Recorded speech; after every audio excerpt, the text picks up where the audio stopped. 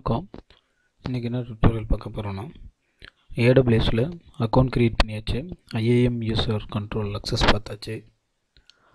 அதே போல் அடுத்து பார்த்திங்கன்னா நம்ம எப்படி ஒரு EC2 இன்ஸ்டண்ட்டை லான்ச் பண்ணுறது அப்படின்ற மாதிரி பார்க்க போகிறோம்.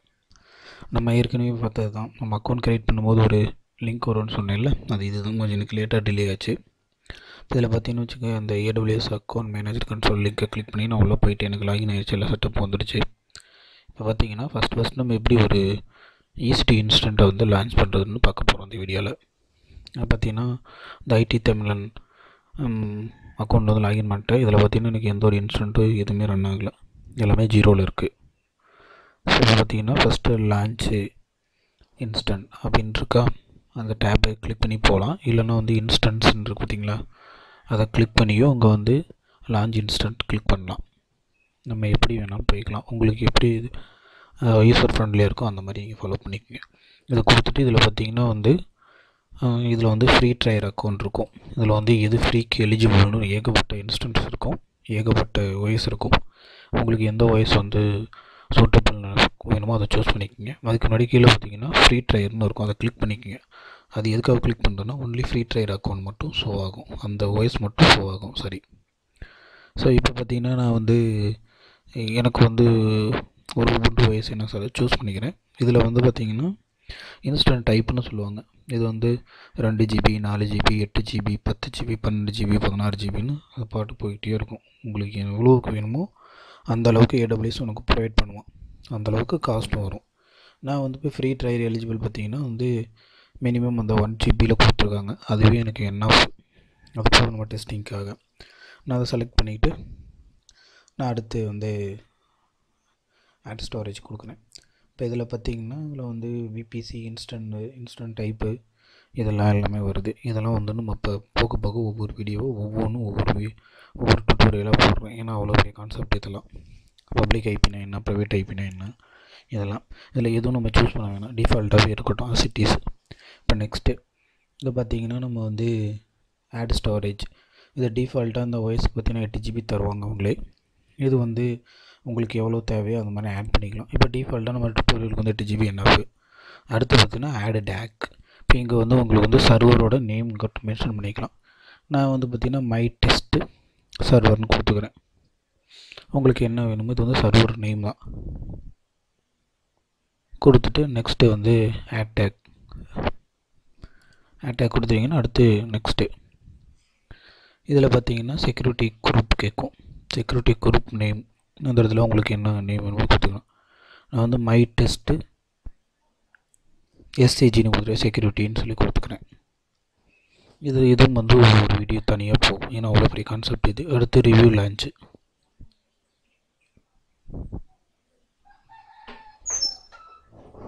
இது கொடுத்துட்டு அடுத்து ரிவ்யூ லான்ச்சு. இதில் பார்த்தீங்கன்னா பெம்கி செலக்ட் பண்ணணும். இதில் உங்களுக்கு ஒரு ஃபஸ்ட்டு வரும்போது க்ரியேட் பண்ணிக்கணும். க்ரியேட் பண்ணி அதில் பெம்கி நேம் சூஸ் பண்ணிக்கணும். இது லாஸ் ஆகிடுச்சு அப்படின்னா நம்மளால் தொலைச்சிட்டிங்கன்னா இந்த இன்ஸ்டால் லாகின் பண்ண முடியாது, டூப்ளிகேட் கீயும் ஜென்ரேட் பண்ண முடியாது, அது ரொம்ப ரிஸ்க்கு. அதனால் இது நேமுக்கு ஃபஸ்ட் டைம் க்ரியேட் பண்ணும்போது மட்டும் தான் ஜென்ரேட் ஆகும். இது கரெக்டாக நேம் கொடுத்து டவுன்லோட் பண்ணி ஒரு சேஃபான ப்ளேஸில் வச்சுக்கோங்க. இதை கொடுத்துட்டு அடுத்து லான்ச். இப்போ லான்ச் கொடுத்துட்டிங்க அப்படின்னா உங்களுக்கு ஆட்டோமேட்டிக்காக லான்ச் ஆகிடும். இப்போ இந்த இடத்துல பார்த்தீங்கன்னா உங்களுக்கு பெண்டிங்கில் இருக்கும் இன்ஸ்டன்ஸ் ஒரு 1 மினிட்ஸில் ரெடி ஆகிடும். அதுக்கு முன்னாடி நம்ம இந்த பெம்கி டவுன்லோட் பண்ணல, அது டைரெக்டாக நம்ம லாகின் பண்ண முடியாது. அதுக்கு என்ன பண்ணணும்னா நம்ம புட்டி ஜென்னு ஒரு சாஃப்ட்வேர் இருக்குது, அந்த புட்டி ஜென் சாஃப்ட்வேரை டவுன்லோட் பண்ணி அதில் இருந்தது கீயை லோட் பண்ணி ப்ரைவேட் கீயை சேவ் பண்ணி வச்சுக்கணும், சேஃபான ஒரு ப்ளேஸில். ஸோ அதுக்கு நீங்கள் ஒன்றும் பண்ண தேவையில்ல, டேரெக்டாக கூகுளில் போய்ட்டு புட்டி ஜென்னு டைப் பண்ணிங்கனாலே உங்களுக்கு அது சும்மா ரொம்ப லெஸ் மெமரி தான், ஸ்டோரேஜ் சைஸ் தான் இருக்கும். மிஞ்சி போனால் நான் ஒரு 3MB 4MB தான் அது சைஸ் வரும். அதை நீங்கள் டவுன்லோட் பண்ணி அதை லோட் பண்ணி ஒரு சேஃபான ப்ளேஸில் சேவ் பண்ணி வச்சுக்கோங்க. ஸோ அதுதான் நம்ம ஏன் இதில் போய்ட்டு ஆல்ரெடி நான் டவுன்லோட் பண்ணி வச்சுருக்கேன் லோக்கலில். சரி புதுசாக ட்ரை பண்ணி உங்களுக்கு காட்டலான்னு பார்த்தேன். பட் அது வந்து இது எங்கெங்கேயோ போகுது. ஸோ பெட்டர் வந்து நம்ம லோக்கல் பிளேஸில் இருக்கணும்னு என்னோடய இதில் நான் ஆல்ரெடி டவுன்லோட் பண்ணி வச்சுருக்கேன். அதை நம்ம யூஸ் பண்ணி காட்டுற மாதிரி உங்களுக்கு. நீங்கள் டவுன்லோட் பண்ணுறது ஒரு பெரிய விஷயம் இல்லை. இப்படி தான் நீங்கள் வந்து இதில் டவுன்லோட் பண்ணியே நீங்கள் யூஸ் பண்ணிக்கலாம். இப்போ இது லோக்கல் பிளேஸில் பார்த்தீங்கன்னா நீங்கள் டவுன்லோட் பண்ணி ஆல்ரெடி ஒருத்தர் டவுன்லோட் பண்ணாலே போதும். இது எல்லாத்துக்குமே நம்ம யூஸ் பண்ணிக்கலாம். இந்த கீயை வந்து ஜென்ரேட் பண்ணுறதுக்கும். ஒரு செகண்டு, இதில் ஏன் டைம் வேஸ்ட் பண்ணிகிட்ருப்போங்க. ஆல்ரெடி நம்ம லோக்கலில் வச்சுருக்கேன். அந்த லோக்கலில் உள்ளதை உங்களுக்கு யூஸ் பண்ணி காட்டுறேன். ஒரு 2 செகண்ட் வெயிட் பண்ணுங்கள்.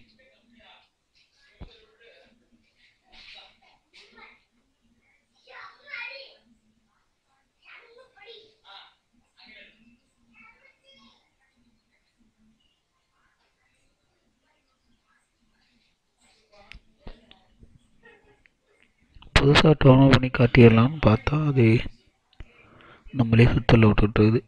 ஓகே, நான் லோக்கலில் வச்சுருக்கேன். எதையும் உங்களுக்கு ஷோ பண்ணுறேன் பாருங்கள். டவுன்லோட் பண்ணது தான் நான் லோக்கலில் உள்ளதை உங்களுக்கு ஓப்பன் பண்ணி காட்டுறேன் பாருங்க. இதான் வந்து என்னுடைய லோக்கல் புட்டிஜின் அந்த சாஃப்ட்வேரு. இதை ஓப்பன் பண்ணிவிட்டு இதில் லோடுன்னு ஒன்று இருக்குது பாருங்களேன், ஒரு மெனு. அதை கிளிக் பண்ணிங்கன்னா அதில் வந்து இந்த பெம் கீ வந்து செலக்ட் பண்ணிவிட்டு எங்கே வச்சுருங்க இந்த கீயை வந்து பெம் கீயை செலக்ட் பண்ணிவிட்டு நான் வந்து ரெண்டையும் ஒரே ஃபோல்டர்லேயே போட்டுக்கிறேன். போட்டு இப்போ லோடு அந்த பெம் கீயை செலக்ட் பண்ணணும். இப்போ டவுன் பண்ணுவோம் அந்த கீயை.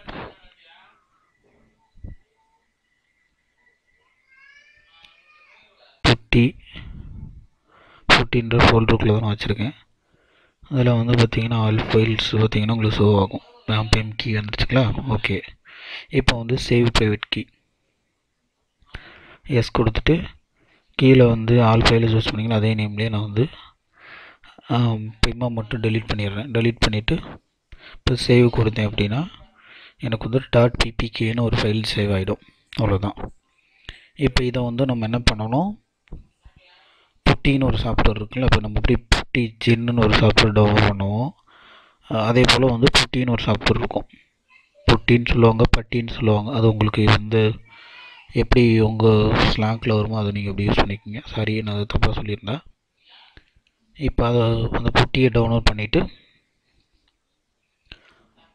இதில் பார்த்தீங்கன்னா இதுவும் அதே போல் தான், ரொம்ப ஈஸி தான். நான் விண்டோஸ் 64 பிட் என்னது, நான் வந்து விண்டோஸ் 64 பிட்டுக்கு உண்டான புட்டியை டவுன்லோட் பண்ணிக்கிறேன். இதுவுமே சும்மா ஒரு MP என்னமோ அந்த மாதிரி தான் வரும் சைஸு. இப்போ இதை டவுன்லோட் பண்ணிவிட்டு டைரெக்டாக ஓப்பன் பண்ணுங்கள். ஓப்பன் பண்ணிங்க அப்படின்னா இதையும் நான் அதே லொக்கேஷன் ஃபோல்டர்லேயே போட்டுக்கிறேன்.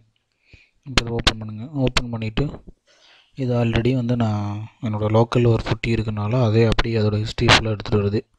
சரி, ஓகே.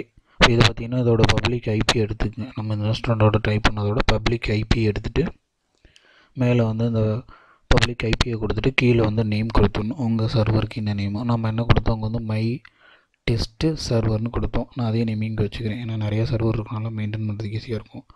அடுத்து ஆத்துன்னு ஒரு ஆப்ஷன் இருக்கு பாருங்கள். அதில் போய்ட்டு செலக்ட் பண்ணி நம்ம அந்த .ppk ஃபைல் சேவ் பண்ணோம்ல, அந்த ஃபைலில் எங்கே சேவ் பண்ணணுமோ அந்த லொக்கேஷனை வந்து இங்கே பாயிண்ட் அவுட் பண்ணணும். பாயிண்ட் அவுட் பண்ணிவிட்டு திருப்பி செஸ்ஸனை கிளிக் பண்ணி சேவ் கொடுக்கணும்.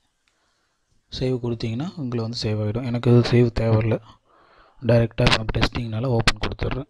ஓப்பன் பண்ணி ஃபஸ்ட் டைம் வரும்போது இந்த மாதிரி வந்து கீ வந்து எஸ்ஸா நோன்னு கேட்கும். எஸ் கொடுத்துடுங்க. கொடுத்துட்டு இதில் வந்து உபுண்டு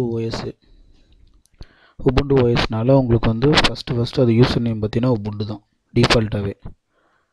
டைரெக்டாக உள்ளே போயிடுச்சு. பாஸ்வேர்டு தேவையில்லை. ஏன்னா நம்ம வந்து அதுக்கு பாஸ்வேர்டுக்கு பதிலாக தான் அந்த பெம் கீ யூஸ் பண்ணுறோம்.